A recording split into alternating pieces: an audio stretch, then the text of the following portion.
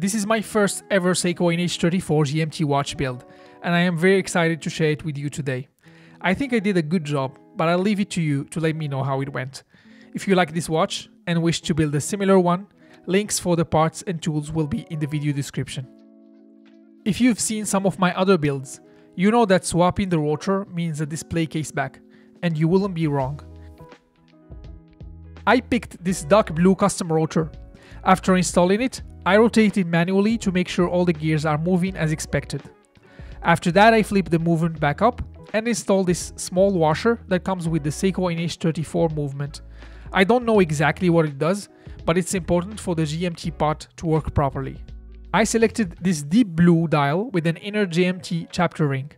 The indices are metallic baton style with a nice brushed finish. It comes with 4 dial feet and I need to cut 2 of them. For the Seiko NH series, I need to cut the foot just below the date window and the one parallel to it. Next, I file what remains of the removed feet so that the dial can sit flush on top of the movement. Otherwise, it wouldn't look as good as it should.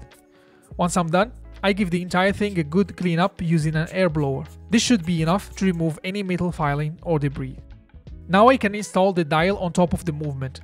I just align the date window with the crown stem and firmly push down. I check for any gaps between the dial and movement, and there are none here, so we can move to the next step. Let's install the hands, or at least try to. First, I pull the crown to the second position, rotate clockwise, and stop as soon as the date switches.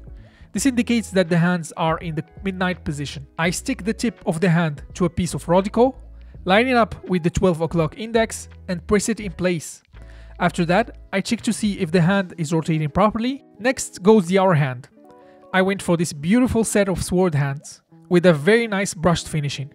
The hour hand is installed the same way the GMT hand is. It's important to rotate the hands and make sure they are getting along before moving forward. The minute hand goes next. Relatively easy to install. At this point, I am using a loop that's strapped to my head. It looks ridiculous, but at least I can install the hands quicker and not lose my sanity while doing it. The second hand is last, and it went in very smoothly, so I'm happy with that. This is probably something that I needed to do a lot earlier, but better late than never. I'm testing to check if the GMT hand quick setting is working, and it does. I'm happy this build is going smoothly so far. I give the dial and hands a quick cleanup, first using the air blower to remove any dust. I then stick the loop to my left eye and use it to spot any dirt or dust that's stuck on the dial, indices or hands. This is the case I chose for the build. A really beautiful and well finished case with angular sides. I removed the case back using the inflated rubber ball. I also removed the rubber gasket and put it in the lubricating container. I set that one aside for now. I unscrew the crown and remove the protective film. It might seem like a premature step, but it is important to do it now, as it will help me spot any dust or dirt that's trapped under the crystal. Shout out to John P for suggesting the KNF lens pen to clean crystal.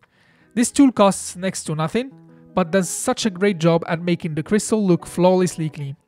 Now it's time to remove the temporary crown and stem. I use this wooden tool to press the stem release as shown in the picture. I place the dial and movement inside the case and make sure they're pushed in place all the way. This stem comes with the movement and we'll need to cut it to size.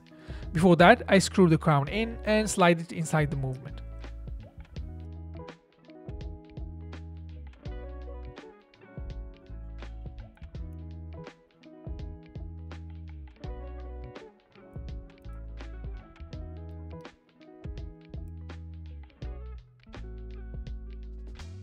I take the measurement using a digital caliper and then proceed to mark the spot that needs cutting.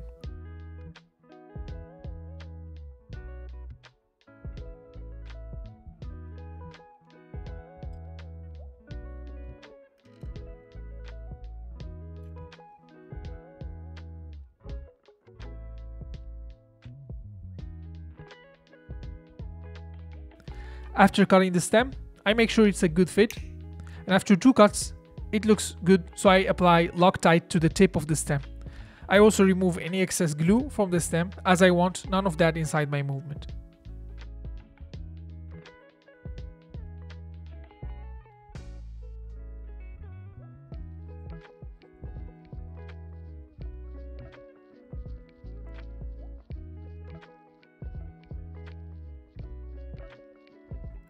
Now it's time to put on the case back, but I make sure not to forget about the rubber gasket to give the watch the best chance against the elements. After cleaning up the case back, I screw it in using the inflated rubber ball.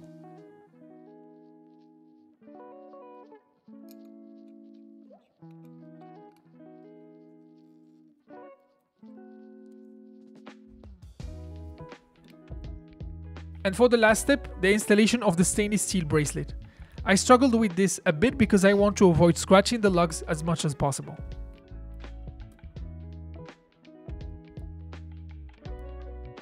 Thankfully, it's all put in place, and this is how the final result looks like. I'm not gonna lie, this is my favorite build so far. It really exceeded all my expectations and makes me want to build more GMT watches. The dark blue dial looks beautiful and is impeccably finished. The case has brushed sides and top, a half brushed, half polished bezel, and a lovely looking slightly domed sapphire crystal. The angles of the case look so nice when looked at from the sides. The bracelet is great quality. It's an oyster style bracelet with a brushed finishing, and the mid links have this beautiful polished border that makes the bracelet stand out. It is sized using screws, which adds to the premium feeling of the bracelet. The clasp has 4 micro adjust holes, so getting a perfect fit shouldn't be an issue. To adjust the GMT hand, unscrew the crown and put it to the first position. Rotating the crown counterclockwise allows to set the date, and clockwise moves the GMT hand in 1 hour increments.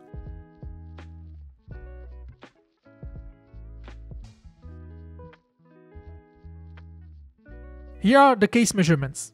I gotta say this case is very compact and should suit a lot of wrist sizes. The thickness of the case isn't too bad either at 13.5mm.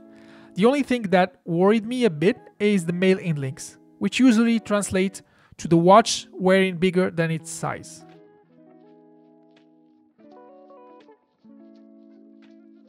I am happy to report that on my 6¼ inch or 15.9cm wrist, this watch looks perfectly sized. The links have nice articulation, and the 4 micro adjust holes definitely help with the sizing. I really hope you enjoyed this video and it inspired you to build your own GMT watch. If it did, please leave a like, and for more videos like these, I highly recommend subscribing to the channel, as I am planning to share more awesome builds in the future. Don't forget, the links for parts and tools used in this video are in the video description. I highly recommend one of these 2 videos if you're looking for more watch builds. Thank you so much for watching.